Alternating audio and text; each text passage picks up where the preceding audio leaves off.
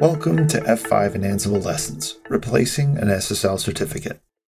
Using Ansible Automation Platform, we will have a pre-created inventory, credentials, and we'll be exposing paths to our certificates. We'll also be connecting to GitHub for our repositories, using a requirements file to pull down the F5 Network Galaxy collections, and then executing the code to replace the SSL certificates.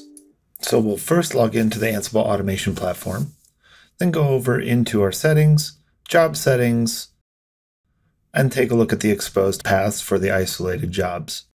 Next, we'll go into our projects section, where our GitHub repository is already pre-configured. Then we're going to head over to inventories and check out our big IP inventory for our demonstration. Notice there are two groups, load balancers and web servers. And then in each group, there are two subsequent hosts. One contains for the web servers, which are Docker hosts, and the other for the big IPs.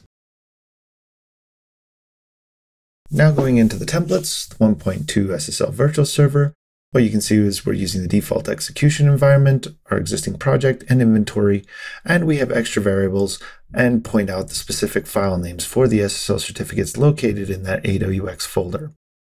Moving on, we're launching the code. While we wait for the code to start up, what we'll notice is that as part of the code, it will go and find whichever of the two big IPs is the active machine. They're set up in an active standby pair.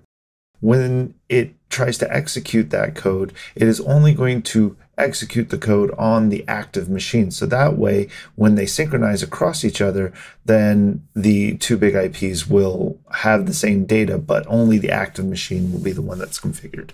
Next, we'll go over to the big IP admin page.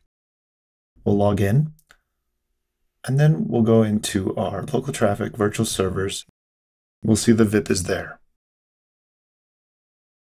When we go and look, you'll see that there is a client SSL profile. We'll go into the profile and look